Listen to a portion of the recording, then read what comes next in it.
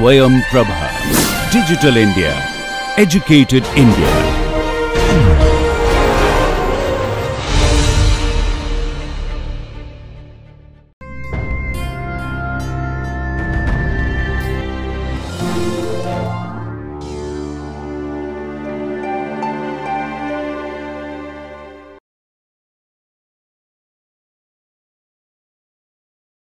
Welcome back. So in the last class we had learnt about the theory for how to design a batch reactor system, and we will see how to find the solutions for those problems. So let's begin with the first problem. Can you see the problem on the slide? Now let's read the problem. Single cell protein is produced from methanol using a 1000 meter cube bioreactor. So here methanol, I hope you can understand, will be the substrate, and the volume of the bioreactor is also given to us, which is 1000 meter cube. The biomass yield, which is of the single cell protein from the substrate, is given to us as 0.42 grams per gram. The Monod saturation constant Ks is also given as 0.7 milligrams per liter, and the maximum specific growth rate is given as 0.45 hour inverse. The medium is said to contain 4% methanol. So which would mean what? As it is weight by volume, so this corresponds to 40 grams per liter of methanol, and a substrate conversion of 0.98 is desirable in the process. So what is desired is 98% of the substrate by the end of the batch process should get consumed. Now for batch mode of operation, the initial cell concentration is 0.1 grams per liter. So this is given to us, and the downtime between the two successive batches is said to be 5 hours. So generally downtime means the time which is spent in harvesting, then re-preparing, sterilizing the reactor for the next run, cleaning, all that comes under the downtime till the next reactor run is ready to start. So what has been asked is, first calculate the annual biomass production. So let's see how can we calculate the annual biomass production first. So first we need to calculate total mass of the cells which will be produced during this batch culture. Now the total mass would be what? Then of course the mass of the cells which will be produced should be, during the batch process, will be the difference between the final and the initial biomass concentration multiplied by the volume of the batch. Now to find out the batch time for the culture and the total time which is needed before you run the next batch will be the sum of the batch time and the downtime. Then only you are ready to run the second batch. So the total time which is required, or which is the gap between the two batches, will be the batch time plus the downtime spent for the one batch effectively. So the number of batches which can be carried out in 1 year can be calculated as this, given an equation. 1 here, 365 the number of days, 24 the number of hours in each day, and total time given as T with a subscript capital T. So this will give us the total number of batches which can be run in an entire duration of 1 year now. So now the annual biomass concentration which then can be produced would be equal to, so annual means in 1 year. So in 1 year then how much amount of biomass will we be able to produce? The biomass produced in the 1 in one batch multiplied by the total number of batches which are possible in a year. So, this is what is given here. Now, we need to calculate the annual biomass production. So, how do we do that? What is given to us? The initial substrate concentration, which I said corresponds to 40 grams per liter of methanol. Now, the final substrate concentration is also known to us, because if you remember the problem, it was given that 98% of the substrate is to be converted desirably. So, if 98 gets consumed, so 2% remains. So, the residual substrate concentration or the final substrate concentration in the broth would be 0.8 grams per liter, as done here after 98% conversion of the substrate. Now, if the initial biomass concentration was given as 0.1 grams per liter, we can calculate the batch time. It is given as 11.67 hours. How? Now, your batch time can be calculated as given in this equation, which I have underlined on the slide. Any guesses how we have reached to this equation? So, let us see that. The culture is following Monod's kinetics.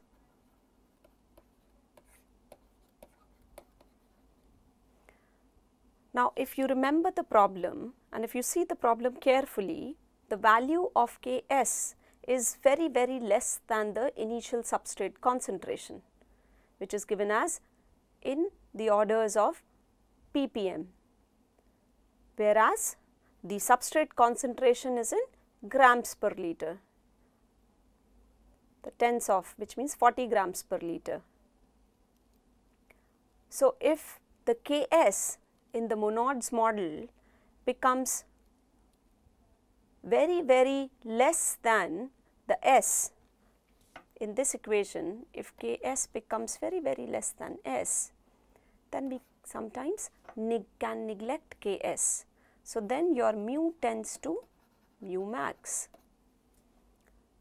Now, we know Yx by S is equals to x minus x naught divided by S naught minus S, where x naught and S naught are initial values of substrate and biomass and substrate concentrations. So, now you can relate x with S. Let us see how do we relate. Yx by S multiplied by S naught minus S plus x naught should be giving as x. So, I think this is pretty simple. Now, x we know is an exponential function of time, isn't it? This is the exponential growth. So, your ln x by x naught is equals to mu into t. Now, this mu here is nearly equal to mu max. So, now your batch time can be given as 1 by mu max multiplied by ln x by x naught, isn't it? Now, here further the x can be substituted as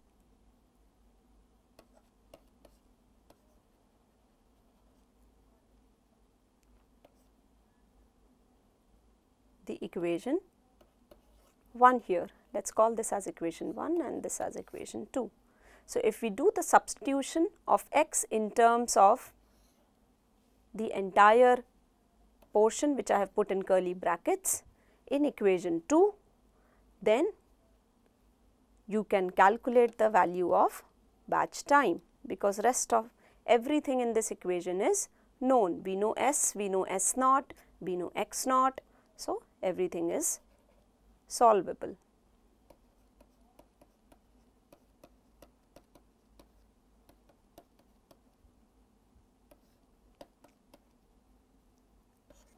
So, this becomes your batch time. This is what is given. This is what was given here as well as this equation. So, if you expand this, you will reach where we were. This is x naught plus yx by s, s naught minus sf divided by sf is the final concentration, which we were calling as S, versus x naught. This is going to give you the batch time. So, if you now put up all the known values, then you will get an answer of 11.3 hours. Now, once you know the batch time, then you can calculate the final biomass produced by the equation given in the end, which is the exponential growth rate, how the biomass changes as a function of batch time. So, at the end of the batch time, you will substitute T in the form of batch time, and the culture is growing at its mu max. So, the initial biomass is known, so you can calculate the final biomass concentration. So, it comes out to be 16.5 grams per liter. Now, the next part of the question, it is asked how much total mass, actually it is the same part. So, we had to calculate the annual biomass produced using this process. So, the total mass of cells which can be produced from this batch culture will be, now you know the xf, you knew x naught, and you know the batch volume. So, now you can calculate the mass of cells produced after each batch.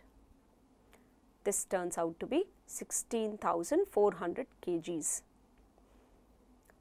Now, the total time before we run the second batch will be the batch time plus the downtime. Now, we know the batch time, and we have also given in the equation, we have been given in the problem the downtime. So, we will add the batch time with the downtime, and it turns out to be 16.3 hours as the total time. So, the number of batches which can be carried out in 1 year will be 365 into 24 divided by the total time, because your batch time is in hours. So, it turns out that the batch time, the number of batches which can be run annually will be 536. So, the annual biomass production can be now calculated.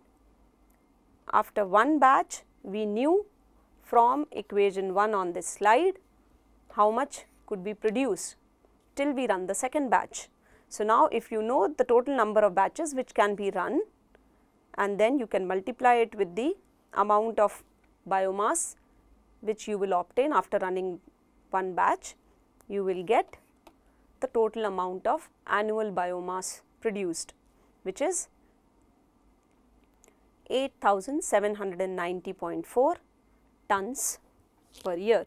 In the second part of the question, it was asked what size of the reactor should be chosen if the demand of the biomass produced is raised to 10,000 tons per year.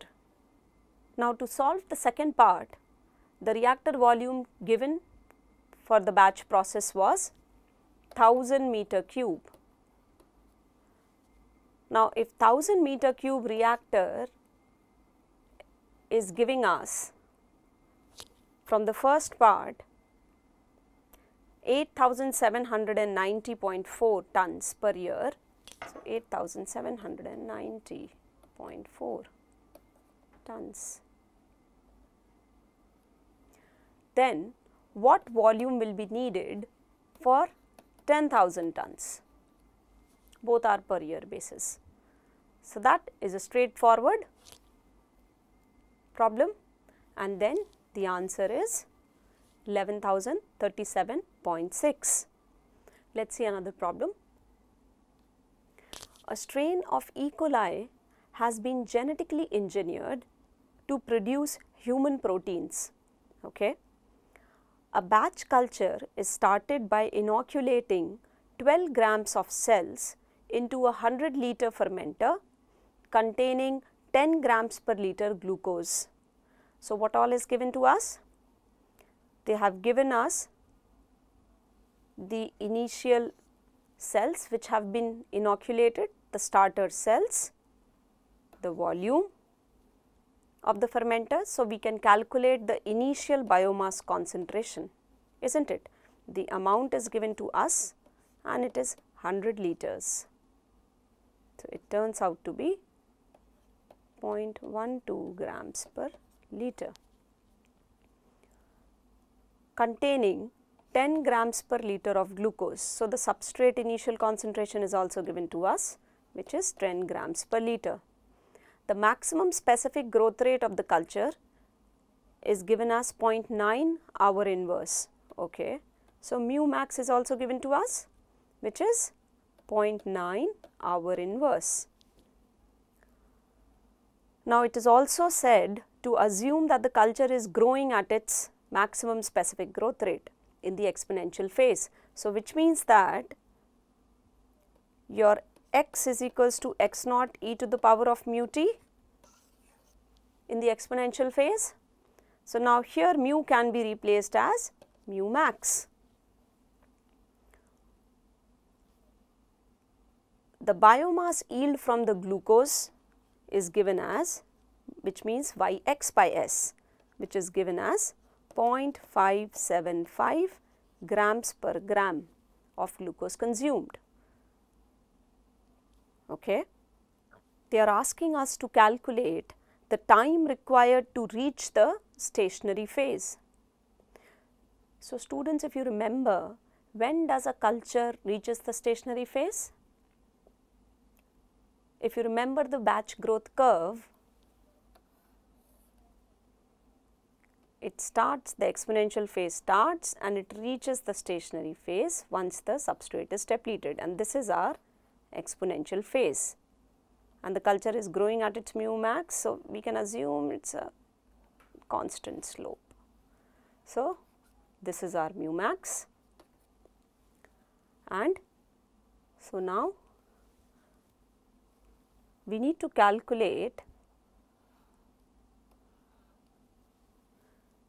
the time required to reach the stationary phase. So, during the exponential phase, as I had written earlier, it is a function of exponential function of time. So, now xf will be equal to x naught, xf stands for the final biomass concentration, mu max multiplied by the time. What time to reach the end, the maximum biomass? This is what has been asked. Let us call it as the batch time, TB. So, now how do we calculate the time? Any guess? Right. So, if you remember, it will reach the stationary phase when the substrate is consumed completely. So, there is substrate depletion, then only it will reach the stationary phase. So, you can assume that the substrate, the final substrate concentration is nearly 0. Now, Yx by S is given to us. So, now Yx by S and what all is given to us? How it relates the x and s? The xf minus x naught divided by s naught minus s. S naught is given to us, s is nearly 0, x naught is given to us, xf we need to calculate, Yx by s is also given to us. So, now equation 1 can give us the value of the final biomass, isn't it? Now, from the equation 1, if we calculate the final biomass concentration, from equation 2, we can then calculate the batch time or the time required to reach the end of the log phase, and then we will be able to answer the part 1 or A. Now, let us see part B. What will be the final cell density if the fermentation is stopped after only 70% of the substrate consumed? Okay. So, generally for part A, what did we assume? It was said that till the end of the log phase, the reactor has been run, which means so that we could assume that the substrate has completely depleted. Now, they are saying rather than assuming that, what if the reactor is harvested when the final substrate concentration is 30% of the initial substrate concentration, then only 70% of the substrate is consumed.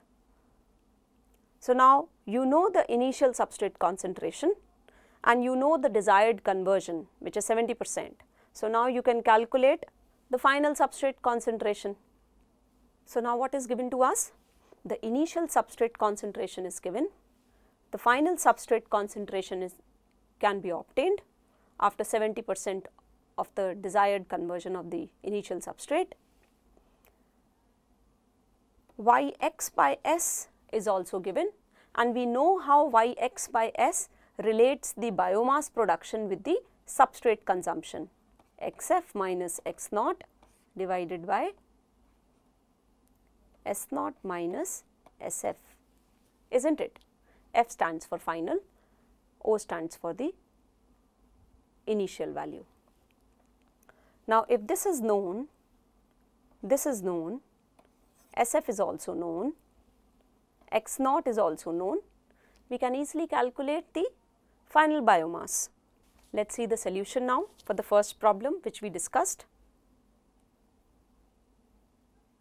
X naught we can calculate given the volume and the mass of cells which are added in the reactor.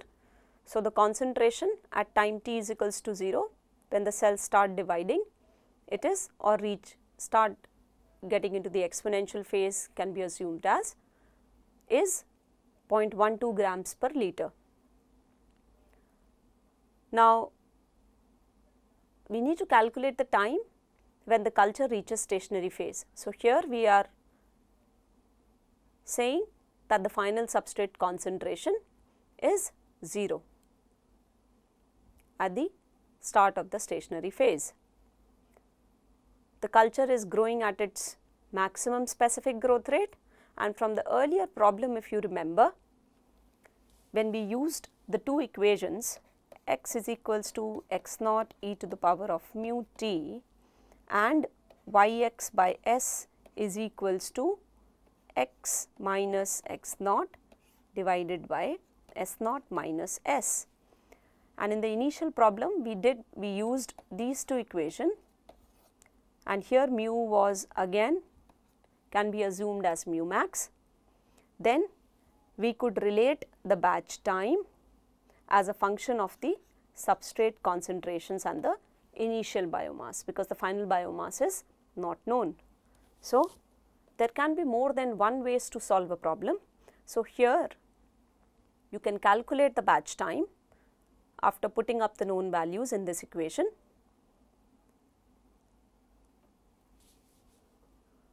Now, to solve the second part, if only 70% of the substrate is consumed, the final substrate concentration would be 0.3 times S naught, 30% of the initial substrate concentration, which turns out to be 3 grams per liter. Now, if you substitute this Sf value in the previous equation, here